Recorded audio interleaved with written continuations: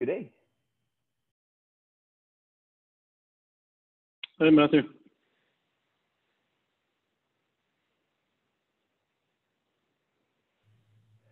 I actually have a webcam. Is the norm to have a video for most attendees? I see a number of people tend to turn that on.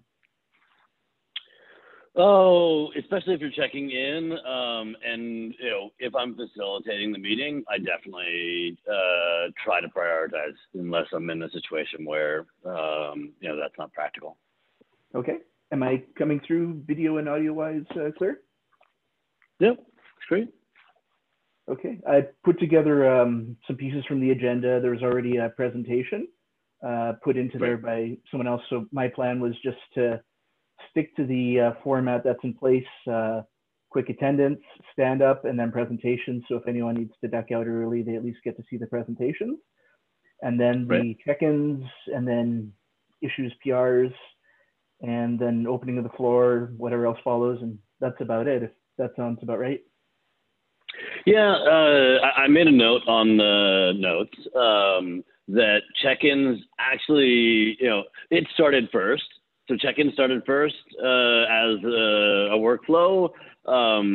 The kind of attendance and stand-up has really taken most of the check-in workflows, unless there's a major check-in, and then we'll kind of slot something in later.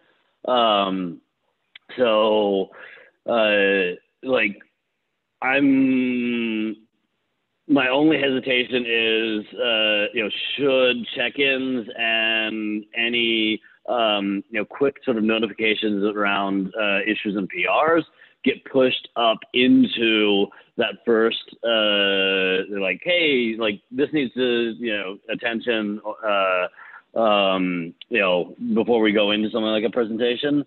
But, it's a minor detail. Otherwise, it looks great. Okay, I'll put like an extra note there, I guess, critical check-ins or something like that, or maybe just check-ins, and then the one I already have in column in row 4 would just be additional or one-off check-ins. So I guess the way to go would be to have the presentations and the check-ins, let all the people that maybe only have a 30-minute window get what they need done, and then they can duck out if they don't want to stay for all the PR discussion. That's right.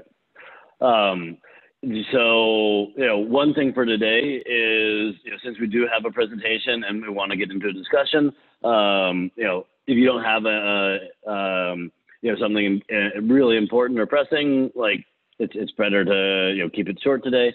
And then, something that we haven't really documented, but is our standard practice,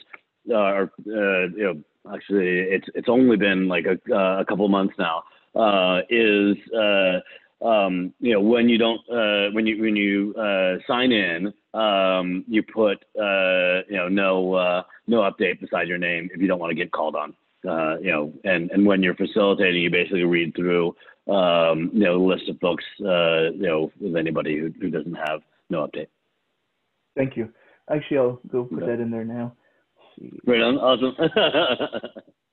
What I'll do is I even added just some subheadings here so we can just have a hot link for the attendance thing. I'll throw in the chat.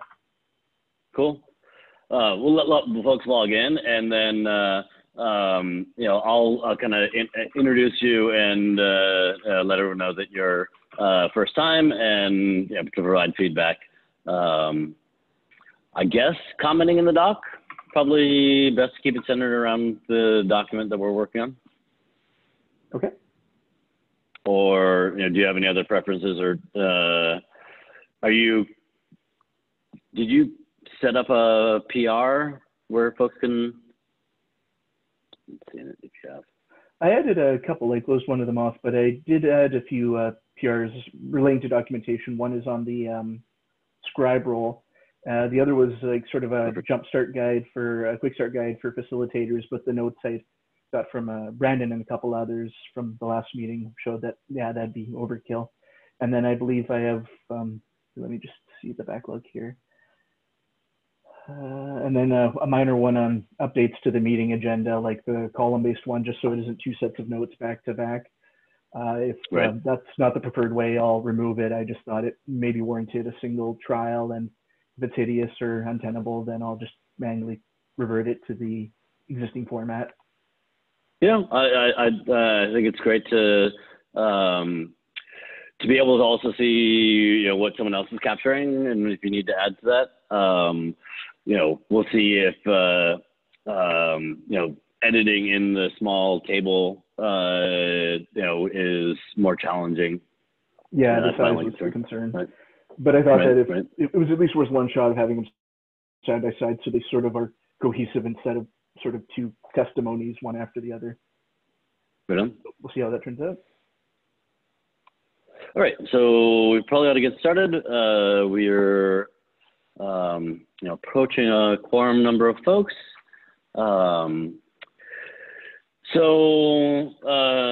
Welcome everybody. We have a presentation today. I just dropped a link to our meeting notes.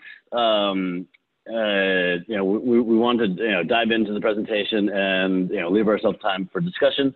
Let's prioritize getting through stand up relatively quickly. So if you're new, we'd love to have you introduce yourself. Today we have a new facilitator. Matthew Johnson is going to be facilitating today. And Matthew, this is Matthew's first time, and brings some experience, and is trial ballooning some stuff. So I'm going to shut up and hand things over to Matthew. Any sort of feedback that you have, be great to either capture your thoughts in the document, in the meeting notes, or an issue on our GitHub. Thank you. Matthew, all yours. Thank you, Dan. So I'm just going to go through the regular workflow that we have for this. So attendance, stand up, there's the link there in the chat. So anyone that's attending, please feel free to add your name there. And if there's no updates or comments, or you don't want to be called upon, just please throw no update in parentheses beside your name, and we won't ping you. Feel free to leave it without that if you're, say, new here and you just want to get a quick spiel in. Besides that, I thought we can just move into the presentation that we have today. So cartography using graphs to improve and scale security decision making. And the link there is on the slide. I just have to see. And who's our guest presenting that today? That would be me. Good day, Alex. Matthew, before you get too far in, make sure you get scribes signed up here. We've got Ash. Sorry. So we have Ash Nagar, if I got that right, as one of the scribes. And do we have anyone else for a second volunteer for meeting minutes as a scribe?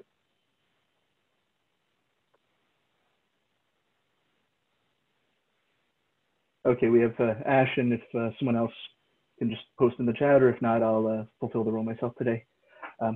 Thank you, Alex. Cool. So dive right in. Please, thank you. All right, I'll go ahead and share my screen then. Stop one. All right, everyone able to see my screen? Coming through clear. Lift cartography. Cool. All right, let's go ahead. Hi, everyone. I'm Alex Kintavi. I am a software engineer at Lyft, and I am the maintainer on a project called Cartography. Cartography is a tool that is a Python tool that pulls in assets, infrastructure assets from many different data sources, and it puts it all into a Neo4j graph database. And what we found is that having things in a graph database is very helpful in correlating multiple sources, and it's also helped us answer some very complex questions. Cartography is open source. We open sourced it about almost a year ago. It might be coming up on its birthday. So happy birthday to Cartography. And what better way to celebrate its birthday than sharing it with SIG-Security. So thank you all very much for having me here. At this time, we're not necessarily looking to join the foundation. However, we are here for feedback and for eventual submission. And our hope is that you all will find this as useful as we have found it so far.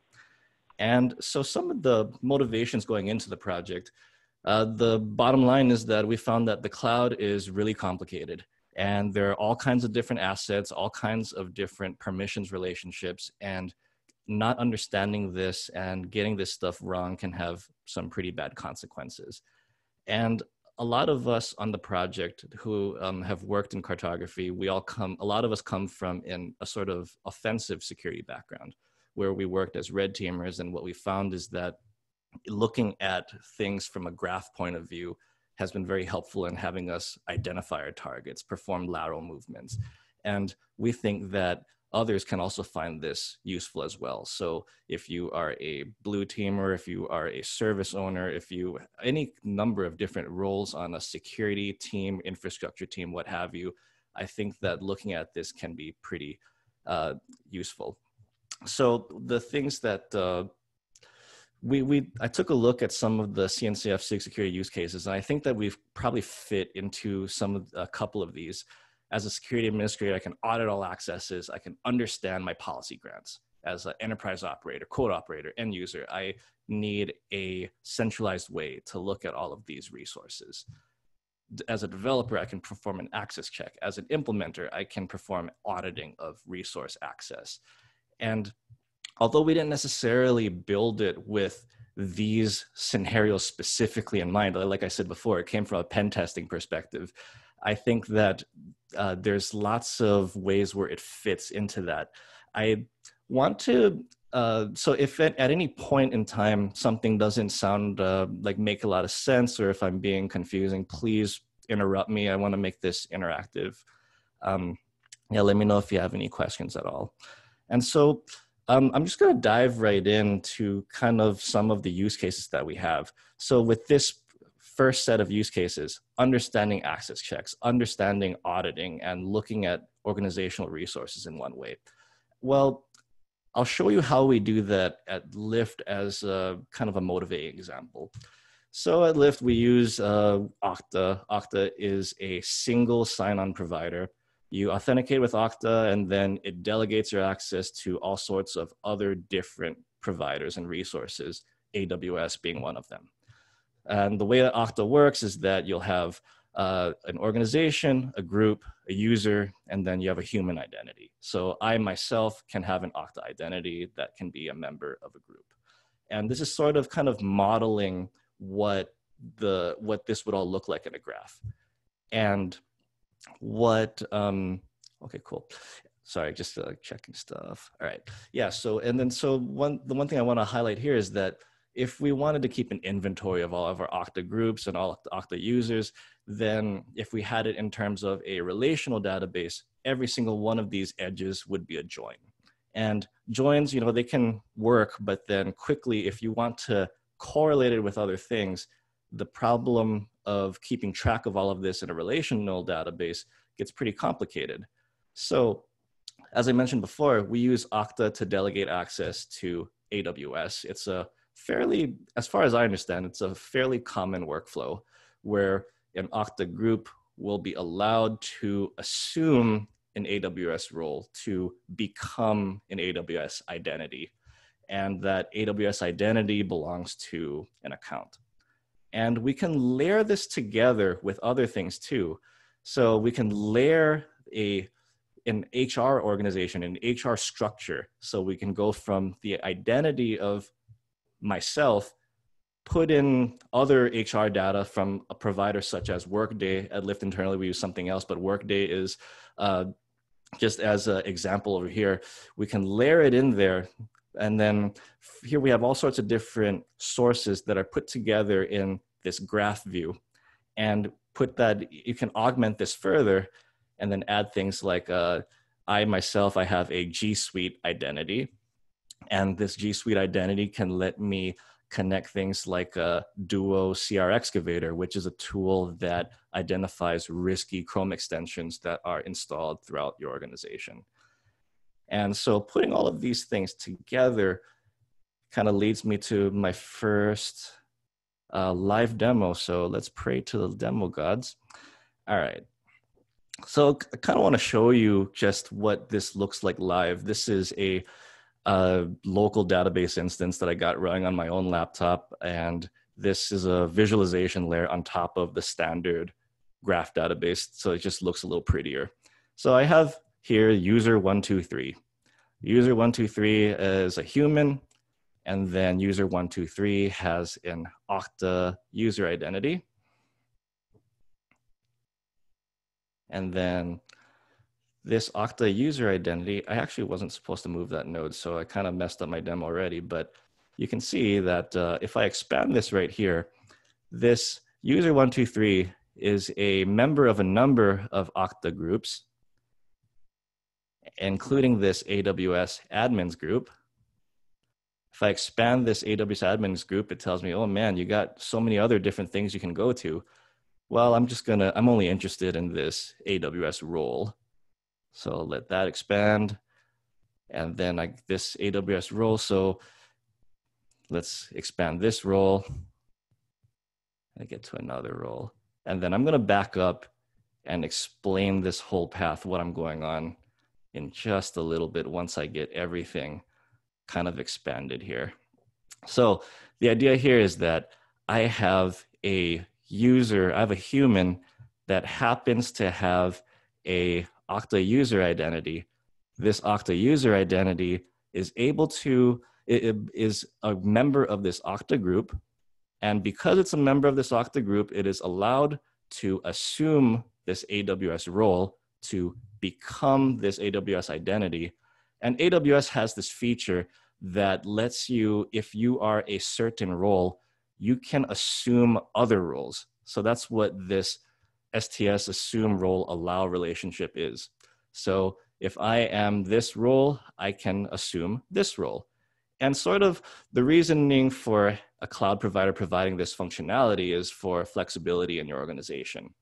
And if you come from an on-prem, I guess, background, then this can be, well, if you come from like an on-prem hacking background, then your ears should be perking up right now, because this is very interesting. This is literally lateral movement. If you have the ability to be this role, then you can assume this. And then what other things can we do? What's interesting about this role? Well, let's see if I double click this. The thing that I want to highlight here, let's look at this. So this role, the 603 role, is a member of account DEF. AWS separates assets into different accounts. An account, if you're familiar with Azure, for example, is like an Azure subscription. It is a billable unit. And organizations, they delegate accesses and organize a lot of their assets into different AWS accounts. So you can have a billing account, you can have like your service account, you can have all sorts of other things. And the main thing that I want to highlight in this demo is that, all right, our user can assume this role that lives in account ABC.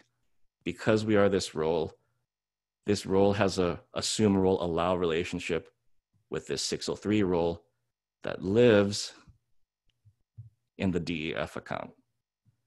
And so basically the TLDR of this is showing that this highlights the ability to perform actions on another role that lives in another account.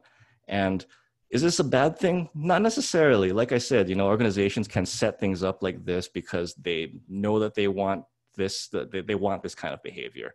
However, to get to this kind of information, it's very difficult, and you can't see it very easily if you were to look at it through the AWS console or to pull it up yourself.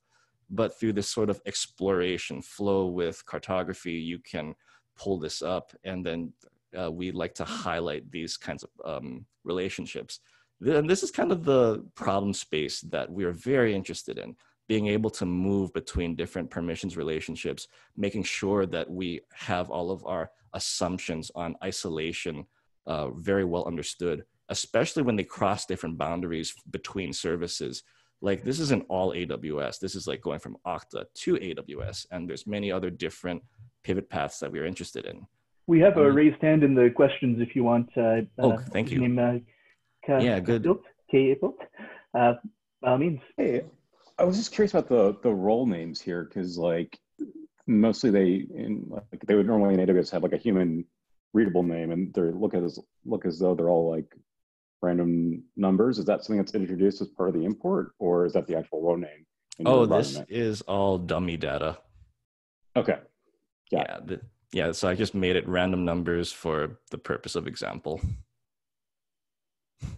I see some other questions in the group chat. Sorry, go ahead. Oh no, I was just going to say I was just going to power through them back to back. The next one was Pranay. Can we set any rules, alerts over these graphs if some relations should not be allowed? We do have a feature that performs exactly that function, and it's admittedly not as full feature as it could be, but it does exist. I'll talk to that in just a few slides later on. And I'll just add one of my own on top of that, and that was this appears to be rendering the data. I'm wondering if it uses certain APIs where you could go in and say disable or decommission, say a role or an account. Like if say an account was compromised, does this allow you to directly jump in and say, decide what resource should I disable to limit the damage to the running deployments, or is it more for logging and auditing as opposed to actively stepping in? In terms of, so the tool isn't focused on real time at the moment. It's not very good at that. So I guess right now we are definitely looking at real time because to run a full sync, admittedly, it takes a decent amount of time to pull in all of these nodes, process them, load them to the graph. We're looking at other ways to deliver more, I guess, real-time scenarios, such as by listening in on a CloudTrail log, for example, other things like that. But so we focus on visibility. You can't, for example, like click on one of these things and be like, boom, I'm going to go ahead and turn that off. You know, we don't have that capability right now. No, but it'll give you that. What we found is that it gives us that visibility to go to another console and take that action. Okay, and we had 2 more questions in the chat. I'll defer to you rather than reciting them rote. Okay, let's see. Is there any functionality for viewing changes over time for the sake of auditing changes to environment? Oh yeah, I'll talk about that in just a little bit, viewing changes over time. You mentioned not using a SQL data store.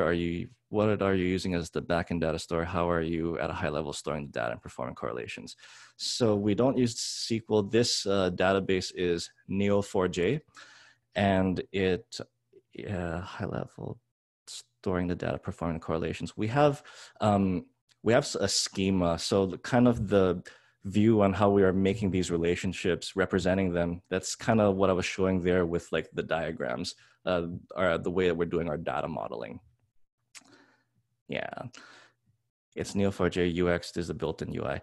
Yeah, so this view I have right here. This is actually Lincurious, which I don't want to distract too much from, I guess, the actual topic, but it is a visualization layer on top of Neo4j that just makes it nicer for presentations. I can show you guys this in vanilla Neo4j, but if I were to expand too many of these nodes, it would frankly blow up my browser. So we're just going to go through things like in this way.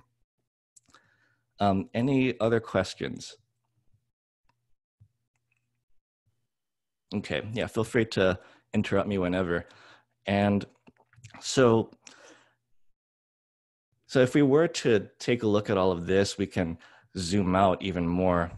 And so this is the reason why I didn't want to use the vanilla Neo4j UI to show all of you this, is that if we wanted to visualize all of the possible cross IAM role assumption opportunities for all of the accounts in our fake organization, you know, this looks kind of amazing, looks kind of cool, but the point here is just to kind of show you that the cloud is complicated even for a medium to large, even for a medium-sized organization. This is nothing really out of the ordinary, honestly. And being able to visualize all these things, yeah, this is intimidating. However, there are ways that we provide to consume this data and make it a lot more tractable, because this is very impressive to look at, but let's face it, this isn't really actionable. I'll show you just what I mean by that in a little bit. And the next thing that I want to show you is I also want to talk to a couple of other different scenarios. So another scenario that we looked at that fit in with the SIG security use cases was as a network operator, I need a central way to look at the networks in my organization. I need to understand the effect of changes to network policy. And that's exactly what I'm going to show you right now in this quick cross-account connectivity demo. And all right, so just a little bit of disclaimer, these examples are pretty AWS heavy, mostly because Lyft is a very AWS heavy shop. It is kind of our area of familiarity. However, I don't want to say that this is our only focus, that we're not going to welcome other clouds.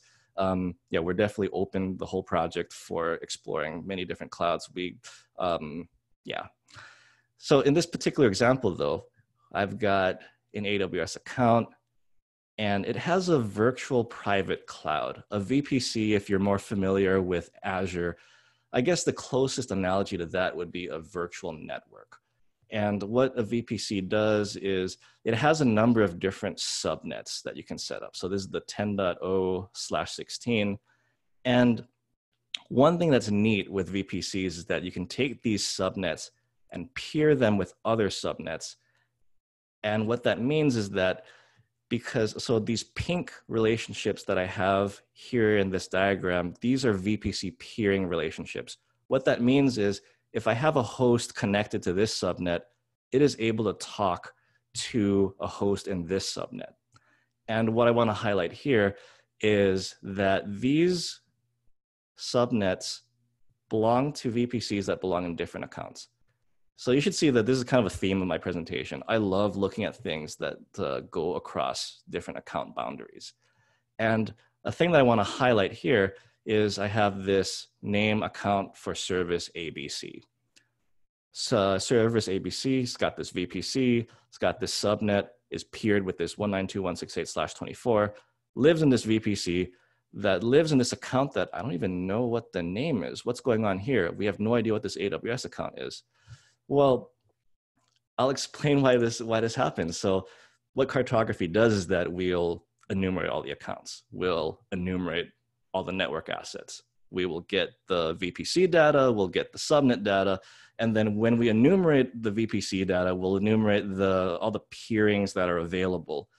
And what happens here is that by calling that, we'll get back some JSON blobs that'll tell us, hey, we know about this other CIDR block, we know about this other VPC, and it happens to live in an account that you don't control.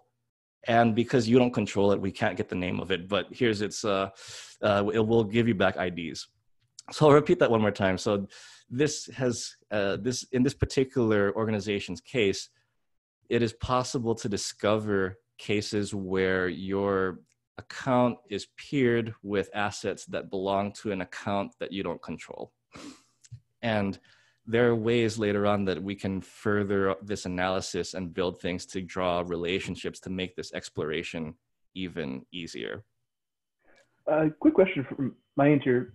Is there either a set of best practices or predefined rules, kind of like almost a linter, but for this software stack, that points out obvious known bad use cases, such as what you described there? There's an account in your setup that you don't control, or other corner cases. Are there already established rules or examples for that you can just say, run this report or run this test and tell us what's wrong? This is an area of, I guess, active research. The Neo4j Cypher query language, it's basically like SQL, but it lets you draw out these sorts of relationships so you can quickly identify these paths. I'll show an example of that, what that query language looks like, but the idea is that you would draw out a relationship from here to here to here, all to visualize this whole path. And then whenever that path matches on something, when that query matches on something, you can fire an alert or take an action. Again, I'll get into that just a little bit. It's not specifically tailored for our scenarios, but we have the ability, I'll show this in a little bit also, we have the ability to make what we call analysis jobs. So in an analysis job, we would identify paths that look like this, and we could draw a shortcut relationship. between these two accounts to show, hey, this is something you might want to look at, and so that you don't have to look at it this way and have it be that cumbersome. Thank you. There's one more question from Eldon in the chat. Are you or would you consider leveraging high cardinality data like VPC flow logs? That goes into, we'll definitely be welcome to exploring that. That goes into kind of what I was talking about earlier on consuming new sources of real-time data such as CloudTrail logs. It's not a design goal, at least in the next 3 months. In the next 6 months, we have on our roadmap to start exploring at least CloudTrail, but VPC flow logs, that we can definitely like put that in that same family of real-time data sources.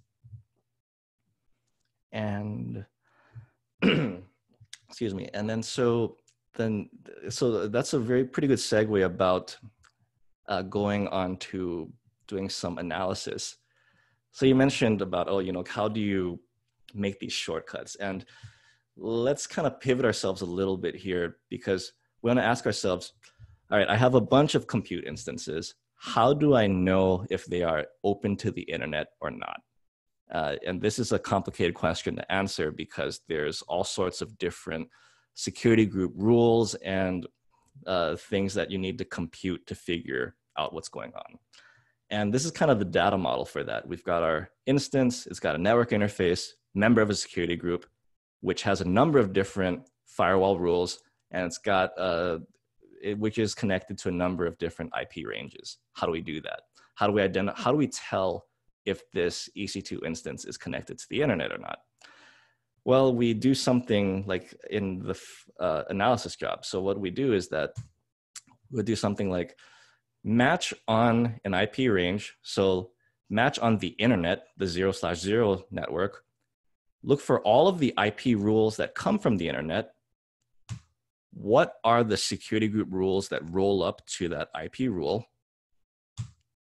Are they connected to any EC2 instances via their network interfaces? So we're drawing out this path. And if so, if there are any EC2 instances that satisfy this criteria, set this flag, exposed internet equals true.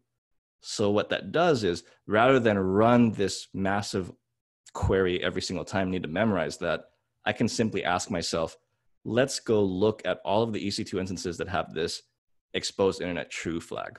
And we apply this similar set of logic for Google Cloud instances also.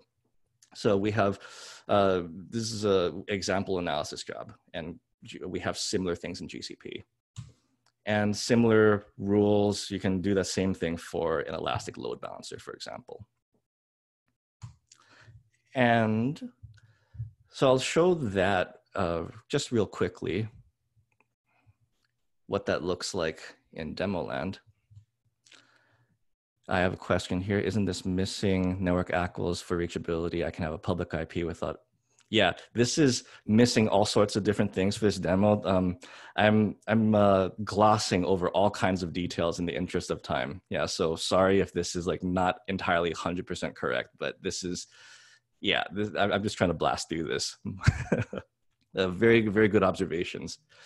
So this is only looking at it from the perspective of rules on the EC2 security group. So in this case, what we can look at is if we've got different accounts. Let's say I have this account for service ABC, and I've got this special projects account. And this account has a number of different instances that we've identified as internet exposed. So this flag here is true. And so let's say that these are web-facing roles. And from the previous demo, we know that there's VPC peering that's possible. VPC has this subnet. The subnet happens to be peered to this other VPC that lives in this special projects account. And what that means is that if, let's say that this special project account stores all of our top secret stuff. So what that means here, through the magic of this path, this web-facing instance is able to talk to the special projects instance, even though the special projects instance is not directly connected to the internet. And I'll leave it as an exercise to the reader to draw the relationship from this instance over to this instance as part of an analysis job. So again, this is kind of the set of problems and questions that we're interested in answering, and kind of the, I guess, motivating scenarios for looking at our tool. And let's see, I'll just speak briefly on, there are a lot of questions on how can you view changes over time. As an enterprise operator, I need to see what about the resources changed. I need to provide logs for changes to critical resources. And we accomplish this through something that we call drift detection. And as I mentioned earlier, one of the limitations of our tool, one of the very, it's a pain point of ours that we've known for a while, is that we need to pull in all this data. That graph is huge, and it takes a while to process it. It takes a while to sync it all. And then so you take one time slice, and then you take another time slice. It's not very good at real time. But we can kind of get around that through something called drift detection. So in this particular case, let's say that we have a known set of storage buckets that we expect to be open to the internet. So then we can keep that. And then so we build ourselves a query asking ourselves, which are the S3 buckets that have anonymous access equals true. Every time this list deviates from our known set of expectations, we can fire an alert. And in this case, this is demonstrating a Slack alert. So we have a couple of different reporters available right now in GitHub. We've got a Slack reporter, we have a Jira ticket reporter, and then, it's modular enough that you can build your own reporter on top of that. So you can find out which of your assets deviate from a known set of expectations every time a graph sync is run. And it's left up to the implementer how often you want this sync to run. We're far from the only open source security graph in town. What really sets us apart? And there's a few things. First, I want to say that we are extensible. As I showed earlier, we got Intel modules from different sources. We got GCP, we got AWS, Okta. You can extend these queries with analysis jobs, and like I said, multiple data sources. We are also not deployment opinionated. We don't care about whether you run a Docker container or run vanilla in compute instances. Like I say right here, it's very subjective, but I think that our community, the aspects there, I think we got a pretty great growing fledgling community, and we hope that you will join in as well. And so kind of moving into this aspect, I think that this is one of the strongest aspects of cartography. We have been very thankful for the response that we've gotten from the community so far over the past year, maybe getting about 100 clones every week or so. And one, I guess, key milestone is like on the Lyft Loves Open Source page. Wow, you don't even got to scroll down for us anymore. So it's like, I was immensely happy about that. Selected highlights. For a brief moment, we were more interesting than Lyft's IPO. All right, great. Top of Hacker News, that's lifetime achievement. This was one of the first external contributors that we did not ask for. We got, this was one where I created an issue and then a community member jumped in to come and help me out. Thank you, Zach. And this one was the first case where a community member reviewed the code of another community member.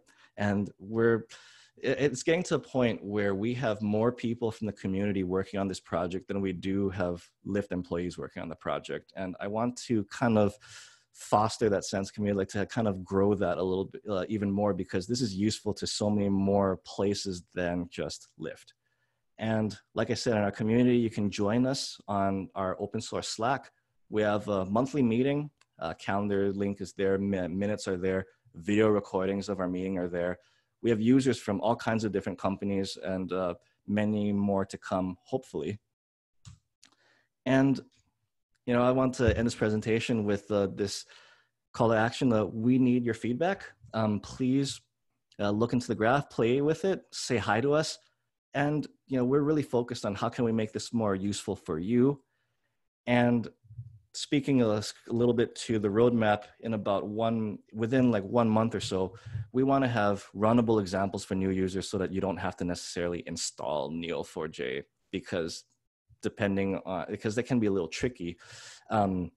So having things runnable so you can play with some of those exposure scenarios that I showed you just a little while ago. You can play with that without downloading and doing a lot of install work. We're looking at ingesting tags so that you can look at getting all sorts of resource attribution information, knowing about who owns what on a service.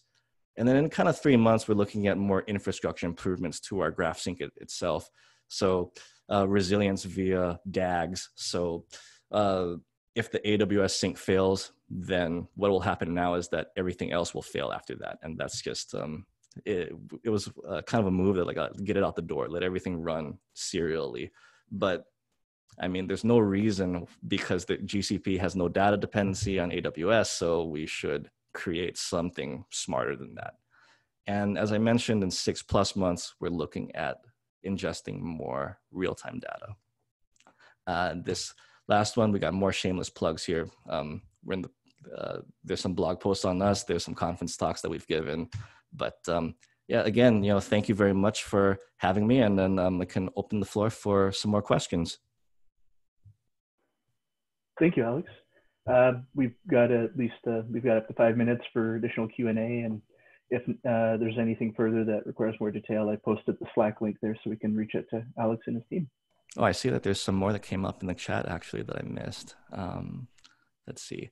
Are you guys using this in practice for SOC operations at Lyft? Yes. And I didn't talk to it in this presentation, but if you look at the RSA link, when we show this off at RSA, I think my colleague Sasha, he shows how we use it for incident response. How can you find out who owns a given service? Who do you loop in? Who is the VP for that, et cetera, et cetera.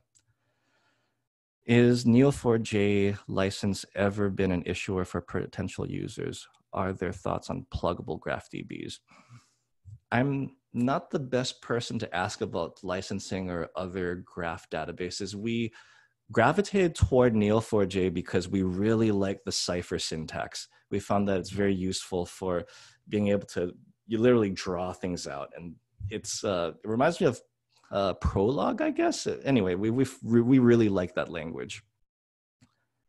Oh, GPO. Oh, okay. Did you explore building identities as abstract roles layered over nodes like AWS and Okta, or is service-specific chaining the key thing? Abstract roles. Do you mean like, I guess? I can clarify, Alex. Yeah. So, if you have a cloud operator and, maybe you're multi-cloud or, building out contingency plans, as you're looking at those roles, is it more important to just, get the actual correlations of reality, or is there any thoughts on, taking those and kind of abstracting that so you could, look at a AWS and a, GCP and Azure? I think I understand. Stop me if I didn't quite get the question, but what we do is that there's certain cases where we apply multiple labels to the same node. So a compute instance is a compute instance, whether it's in Azure land or in GCP. So we'll apply a GCP instance label to it, and we'll also apply a generic instance label to it as well. Right. And then so similar things for VPCs, like they live in AWS, they also live in other cloud providers. Right. So multiple. So you have both. Say again? So you have both. Yeah, exactly. The abstract role and the specific role. Right. All right.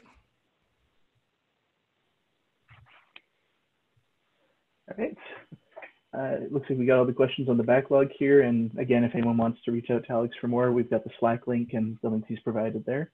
So thank you very much for your presentation, Alex. Oh, thank you. Okay. With that said, I'll move on to the essentially working group and SIG check-ins plus individual check-ins if anyone has anything to bring up. I think it will be a bit brief today. I think we just have one update so far. So I guess first, the SIGs or working groups. Do we have any reps from external SIGs or working groups that need to do any check-ins or bring up any topics? Just going to go through the list to see if anyone's listed themselves as such. I don't see anyone as noting themselves representing a SIG, at least with an update here. Yeah, I'm not saying any of the usual suspects, policy folks or Mark Underwood on today. So. I'll get to know the names. All right, well, if I've missed anyone, feel free to chime in. Then in that case, I'll just go to the individual updates. We have one from Cameron Cedar, if I got the name right. Good day, Cameron. Yes, I am here. How is everyone? Good, good. Yourself? Good. Doing well, thank you. Yeah, so I put in a suggestion there. Suggestion was to create an end user slide deck around security. I don't know if you were able to take a look at the issue, but just to outline who SIG-Security is in the CNCF, and also to dig deeper on considerations to end users around security and things that they might consider for security in the public cloud, for security around Kubernetes, whatever cloud native platform that they might be using for their organization or for their application delivery. And so it's just a way to get the word out. It's a way to express some of the considerations from the SIG security group, and to have a general understanding of what it is that we're trying to accomplish. So any thoughts or ideas around that? I'm trying to work up, kind of a draft doc at the moment to show everybody what that might look like, and then kind of go from there. So a couple. Oh, no, you first, then. So a couple of things that you potentially pull in, with changes to KubeCon, the pressure has kind of, gone off and finalizing everything, but we do have, intro and deep dive slide decks that are underway for that. I don't see Brandon on to sort of get an update on, where those stand. So there's some prior art to pull in, love the initiative. Then the other, point that I wanted to touch on in terms of validating, getting early feedback and validation of, the content and its viability. There is a new end user working group called Contributor Awareness. I'm probably butchering that. That is focused on a bit more on contributors, and that might be a good forum to go and present the document, get feedback, and ensure that we've captured enough to get someone from outside of our little group to share. Okay. Good points. Good points. The only thing I was going to add on top of that was that was actually just by pure fluke one of the suggestions that I put into the notes for today, and my take on that was if it was possible to take either that or a subset of it and put it pretty much between the background and vision sections of the SIG-Security main page, sort of for new members, how do I get started chopping wood and carrying water sort of thing? Where do we start best? Yeah. Hey guys, this is Vinay here. I actually have a very generic reference architecture kind of a posture for this particular topic, and I'm happy to contribute that if that would help with the material. Sure. Would it be something that could be attached to the like the existing ticket for reference right now? Let me see. That's let's see, number 362. Let me take a look at it, but I'm sure it can. Yes.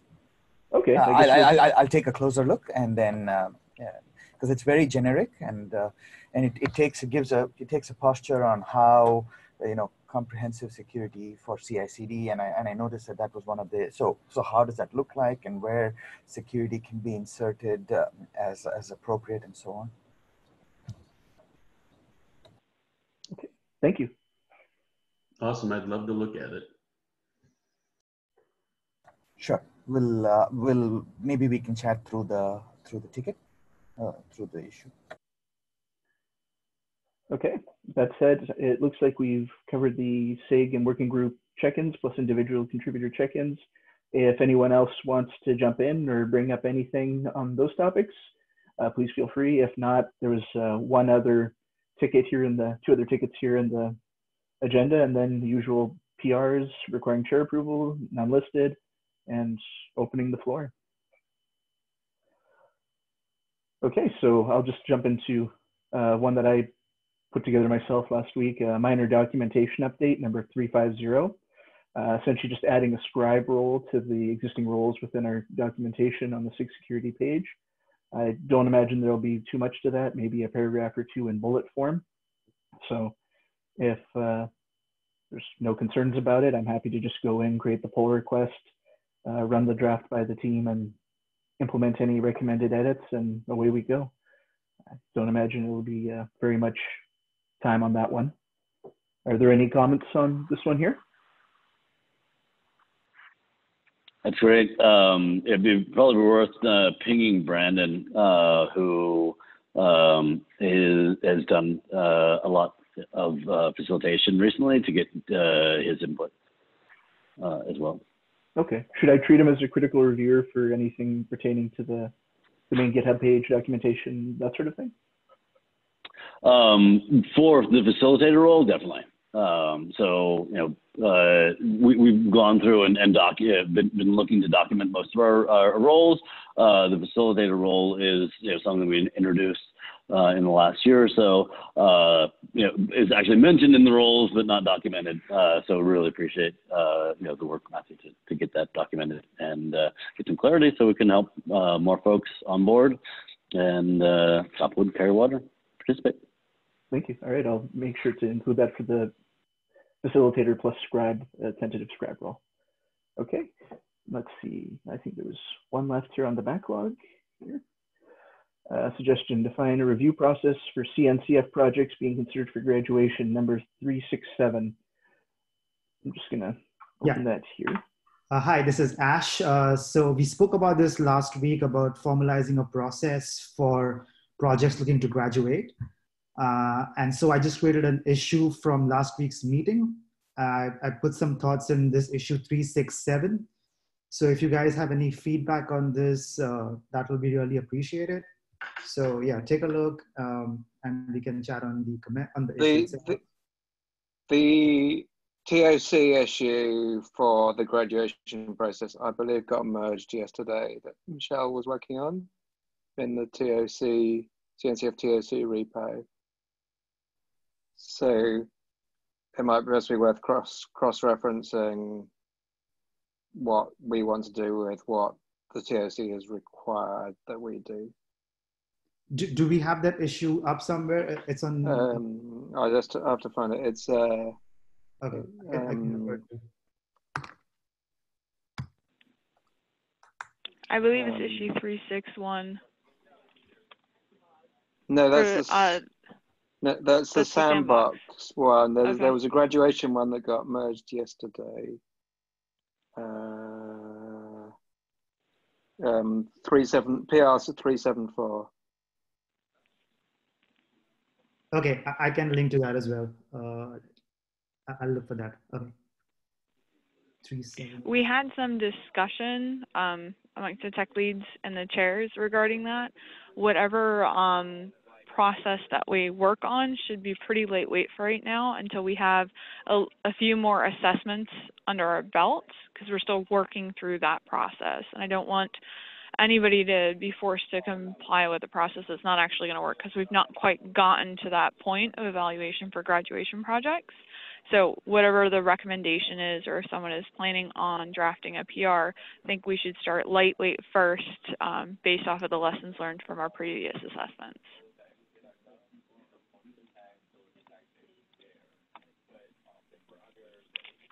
Yeah, I think that's that makes sense, and especially as I think the wording on the PR that we agreed yesterday was that the graduation process should be relatively lightweight because most of the issues should have been addressed at incubation, and if there were specific outstanding ones, those would be addressed at graduation. But in general, graduation should be relatively lightweight.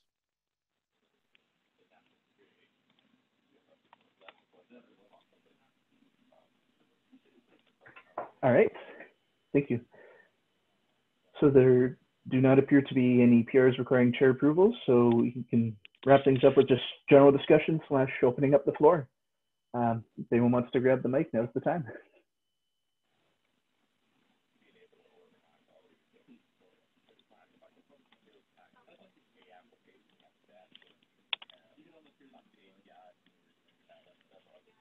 All right, so I guess 15 seconds long silence, and I'll treat that as we're all good to go.